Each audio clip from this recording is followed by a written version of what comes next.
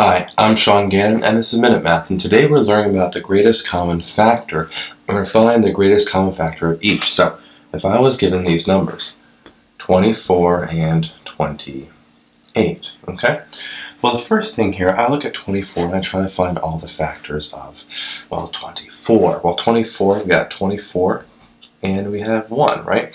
And 2 goes in there, and so is 12, okay? Now, does 3 go into 24? Yes, 3 does, and that's going to be 8 times, right? And then we have 4, and we have 6, right? 4 times 6 is 24. After that, there's no other numbers that I can think of that go into 24.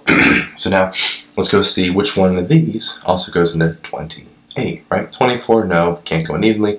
12 doesn't, too far off.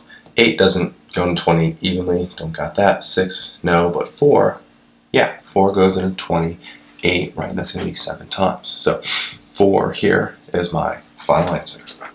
So quick recap, we're given 24 and 8, and we have to find the greatest common factor. Well, broke down the factors of 24, and the largest one of them was 4 that also went into 28. So there we have our final answer is just 4.